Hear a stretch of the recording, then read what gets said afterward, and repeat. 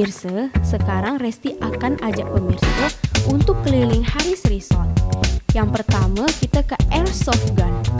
Wow, pemirsa tahu Airsoft Gun? Airsoft Gun ini guys, pistolnya lebih mirip sama persis macam pistol betulan. Bedanya dengan paintball, kalau paintball ini memakai oksigen dan pelurunya adalah cat. Wow, Resti tengok abang ini main guys. Tembak lagi bang, jangan nyerah. Sekali lagi bang. Hahaha. Tengok pemirsa, dah habis semua kaleng. Penyot dan bolong habis ditembak. Oke mbak, ini kita udah di paintballnya. Ya, betul mbak, paintball game ya. Oke, paintball sport. Oke, langsung aja kita ke dalam ya mbak ya. Siap, boleh. Kayaknya nggak sabar mau coba. Iya bang, udah nggak sabar.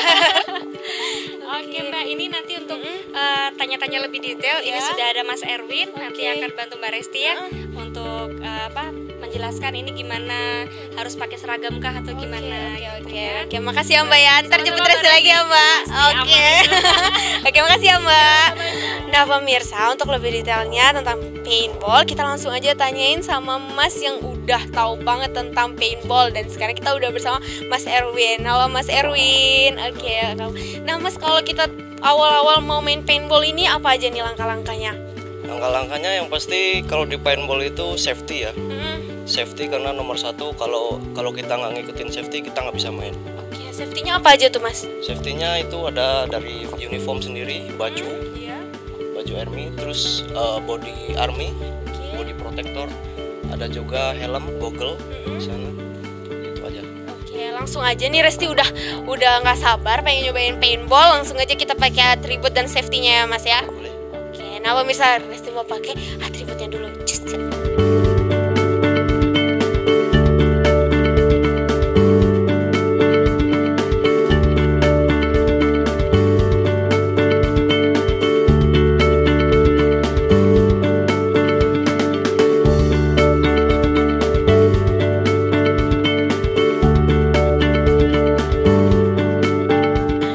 Sobat, nah kita udah selesai nih pakai atributnya. Tapi kalau misalnya atribut yang pakai baju tentara ini kalau yang mau war ya Mas ya. Kalau saya sendiri kan cuman kalau saya ini ntar ngapain nih Mas? War juga, cuma sebelumnya nanti ada warming up-nya, shooting race, shooting target. Oke, shooting target. Berarti nggak perlu pakai ini ya, nggak perlu pakai baju tentara. Nah, lihat bisa kasih pistol. Jadi bisa jangan macam-macam ya, jangan kemana-mana. Nah, ini kalau ini kita isi pelurunya nih Mas. Kalau isi pelurunya gimana tuh? Tinggal dimasukin lewat loadernya ini. Ini ada loader pemuat. Ini maksimum 200 bulat. 200 peluru. Maksimum. Kalau yang untuk kita ntar kita isinya berapa? Kita isi mungkin sekitar 100-an. 100-an. Yaudah kita isi bareng-bareng ya Mas ya. Gitu Mas ya. Oke Mas, ini kita isi pelurunya dulu ya. Ya, boleh.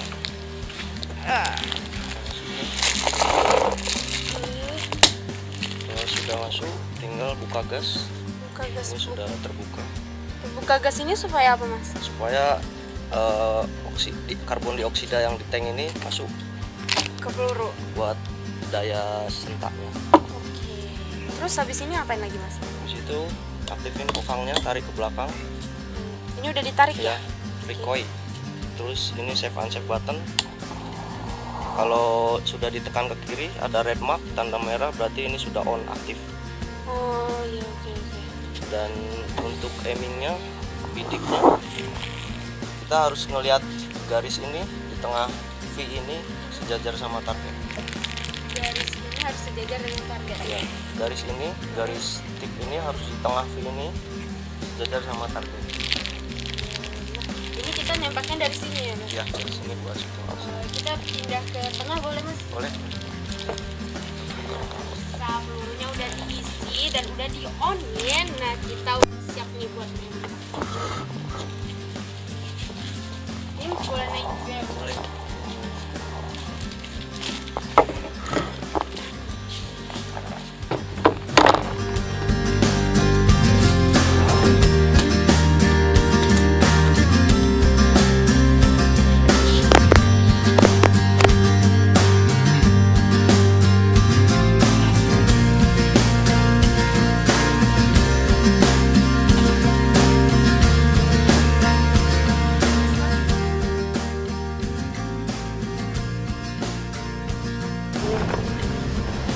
tangan kirinya di depan, Ya. tanknya di dada, atas lagi. Nah, jadi mata kita sejajar sama fin, mata kita sejajar sama fin. Kita harus ngelihat dari sini di tengah fin ini sejajar sama tangan. Coba. Udah boleh langsung ditembak lagi. Ya, gitu.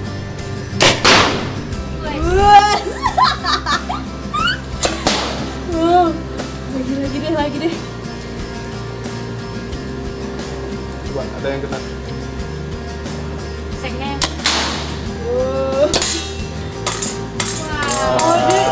Kalau kena kayak gitu ya Mas ya? Sudah dekat. Papa Bear gitu kali pun. Awalnya bagus, luar biasa. Akhirnya Kalau kan jauh. Papa Bear. Oke pemirsa, Resti tidak akan nyerah. luar biasa. Nggak mau. Coba Mas.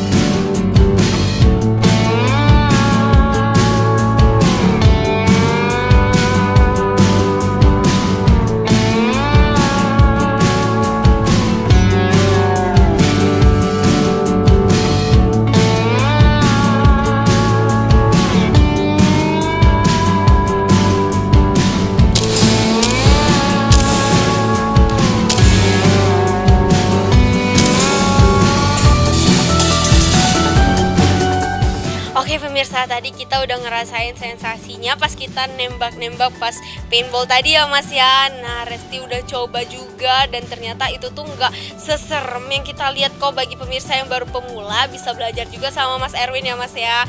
Dan juga kita udah tahu apa aja atribut dan safety kalau mau main paintball. Nah Mas, kita masih mau ngelilingin Haris Resort lagi dan makasih ya Mas Erwin ya. Oke ya Mas.